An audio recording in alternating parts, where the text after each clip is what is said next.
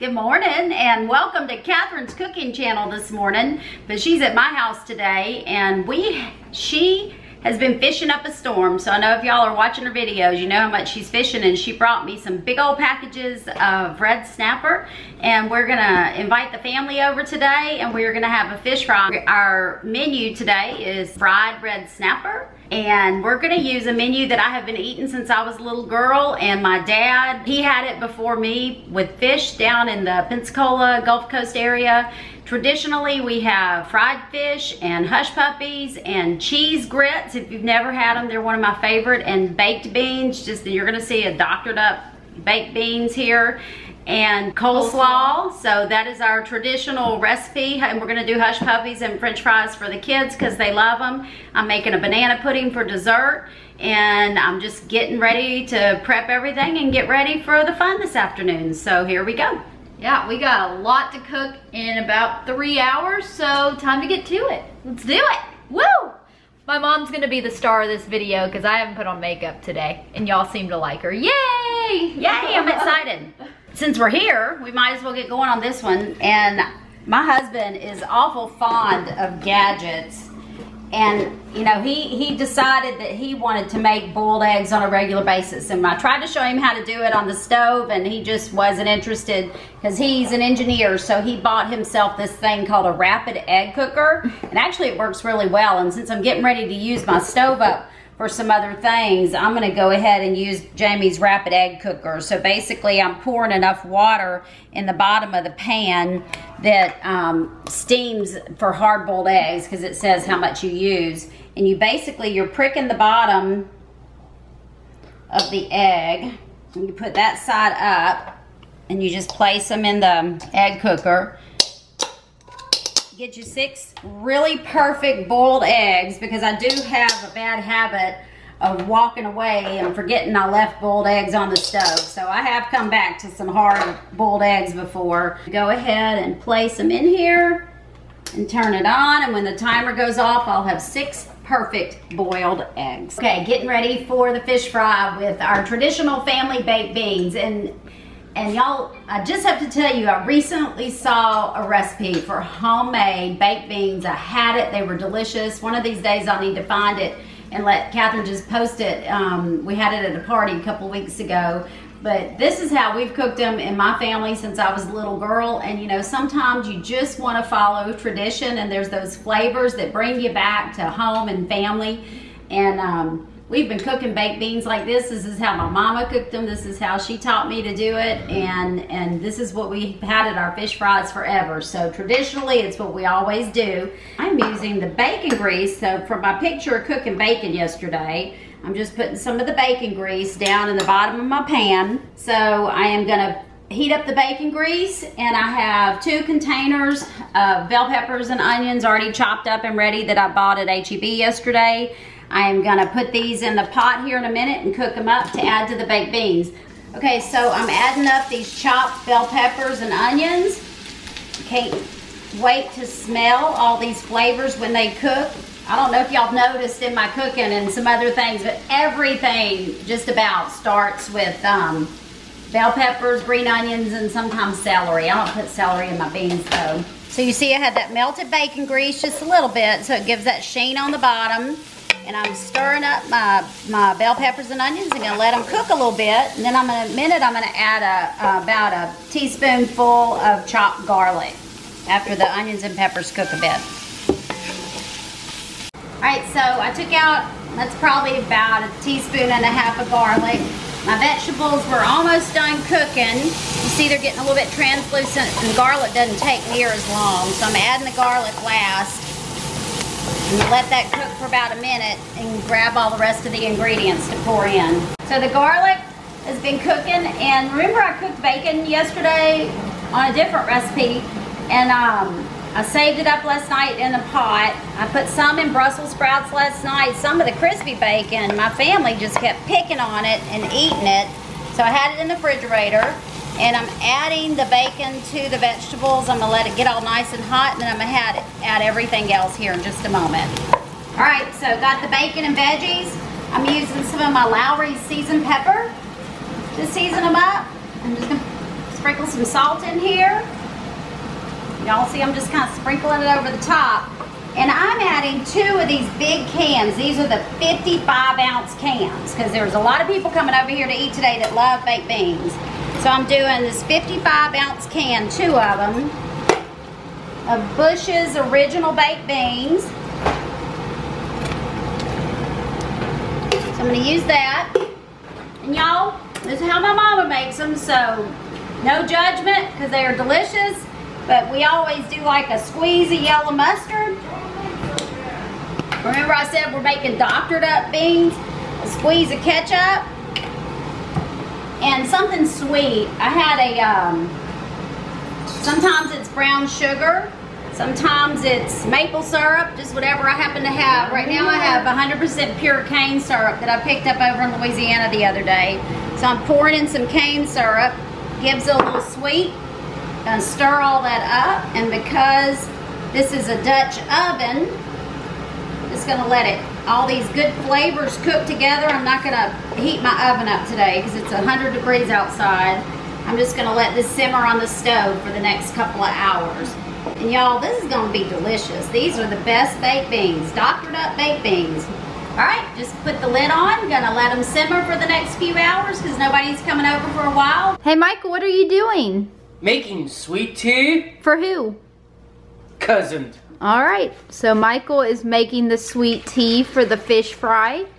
Michael, how many tea bags are you gonna use? 3. 3? All right, put them in the coffee pot.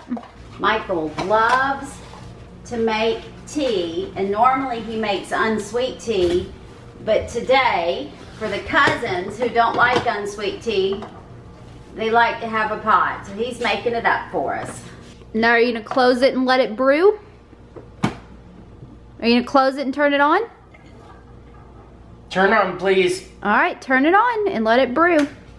The tea has finished brewing, so Michael is going to get the tea ready. How many cups of sugar do you add in there, Michael? 1.5. How many cups, Michael? 1.5. Awesome. Now y'all, I taught Michael to make tea this way. Making it in a coffee pot like this, it just brews it up perfect for Southern iced tea. Now he's gonna pour in his brewed tea on top of the sugar. This is an important step when you're making sweet tea, is add the sugar to the hot tea and make sure the sugar is dissolved before you add the rest of the water. So Michael's gonna really make sure it's dissolved. And slow down a little bit, boo. Now just filling up the rest of the pitcher with water so it's not too strong.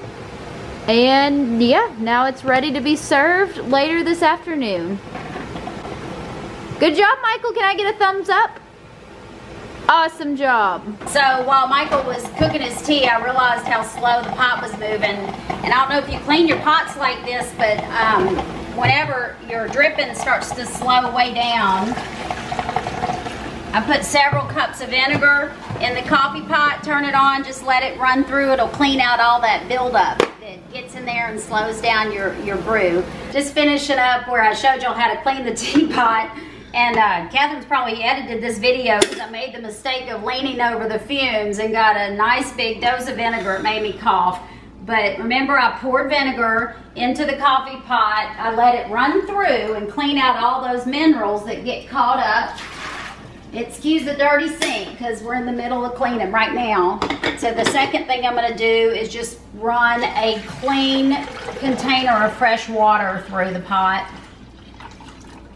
And I usually do that twice. Just so you don't have just vinegar so that tea. I don't have vinegar tasting tea, but that'll flush it out and make it just a lot easier to use next time. All right, so the beans are cooking and we are gonna get on to the next one. I'm making coleslaw. Some of you have seen me make this coleslaw before, and I'm a big fan of green onions, so I bought 3 bunches of green onions yesterday, and I'm chopping them up. They aren't all going in the coleslaw, but once I get them, I like to have them available, so I'm chopping them up and sticking them in the freezer in some freezer bags, and that way I can grab a handful with whatever I'm cooking and if I need green onions.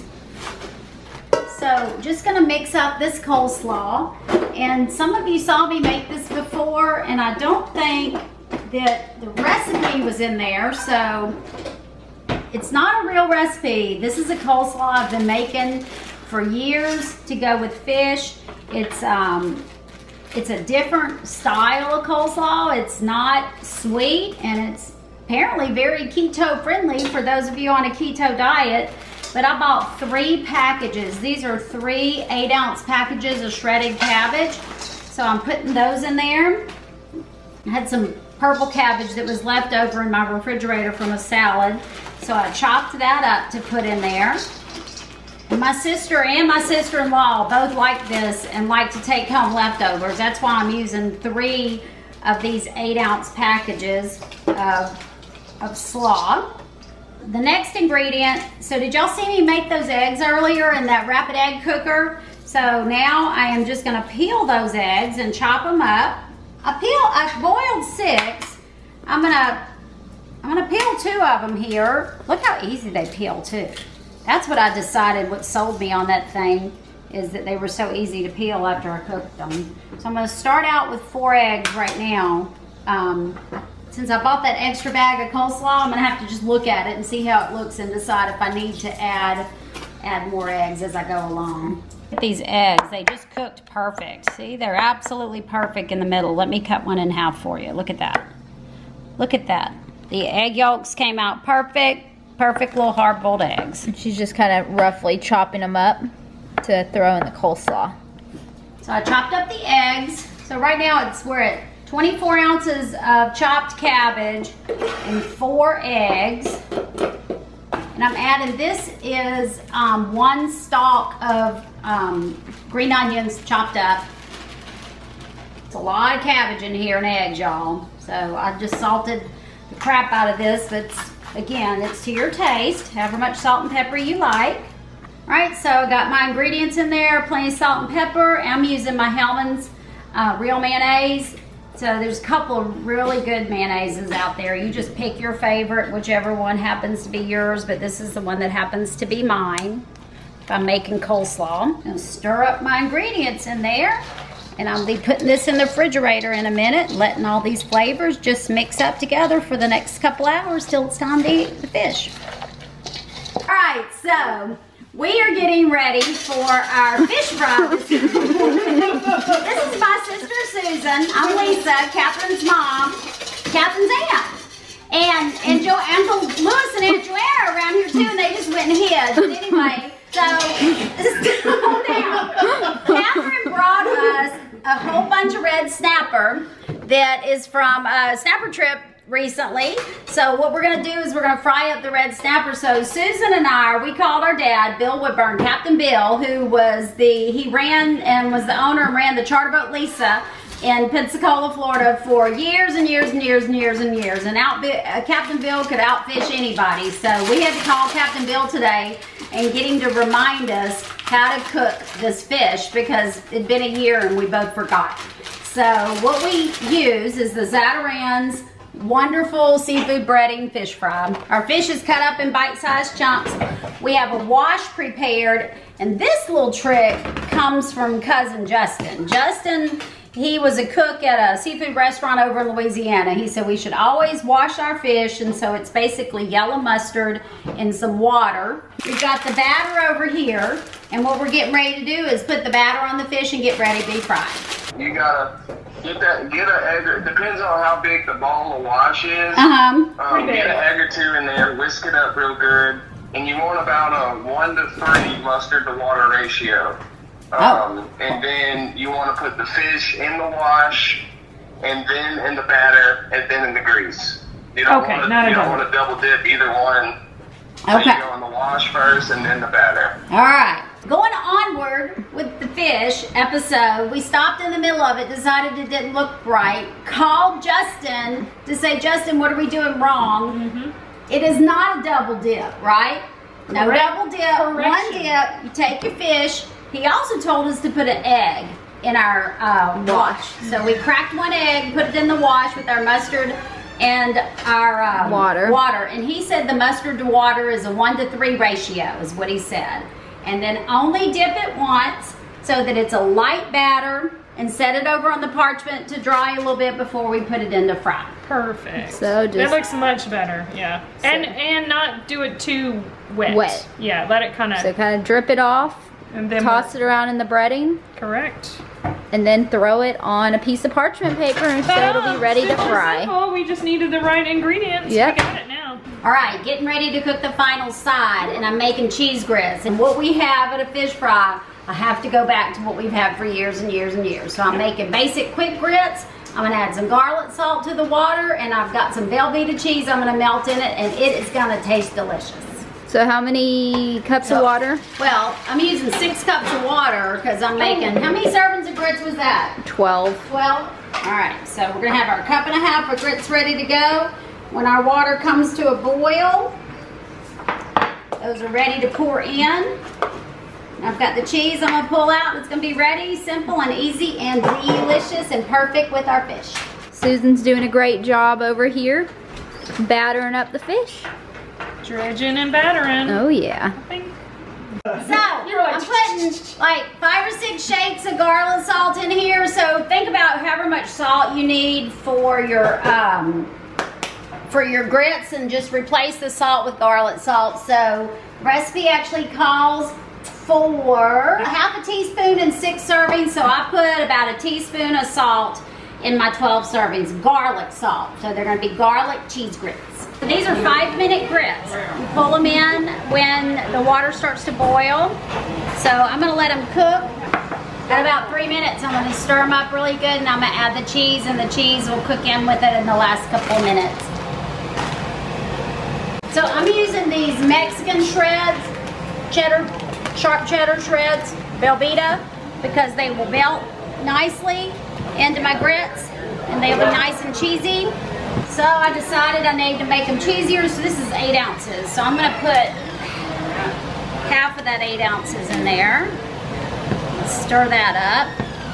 Oh, what the heck, we're just gonna put all of them. So I use 16 ounces of shredded cheese. When you're making it in bulk, sometimes you have to look at it and think about, did I get my proportions right? And those are gonna be cheesy goodness themselves, right there, ready to eat. The fish is all battered and ready to be fried. Dad and my Uncle Lewis are out here working on the, what's this called? The Hushpuppies right now. You always want to do the Hushpuppies and fries before the fish so they don't taste fishy. He has the oil right at around 400 degrees and they're in there just a-cooking. Then you want to place them on either a paper towel or newspaper lined little tray. Let the excess, yeah, or both. And let the excess grease drain off. Awesome.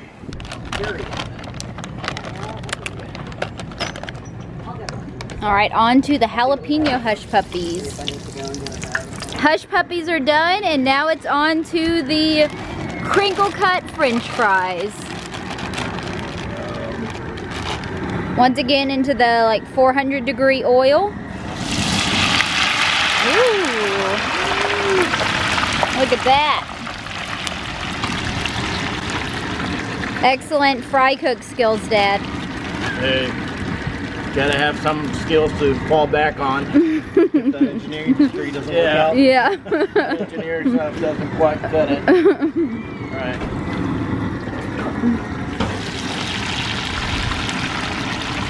First batch of fries is coming out of the oil.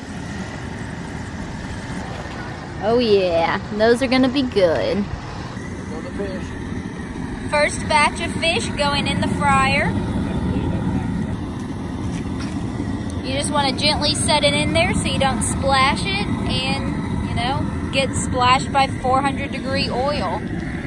First batch of fish is out of the fryer. We basically just left it in there until it was a golden brown color, which was maybe 4 to 5 minutes. And now the second batch is going in.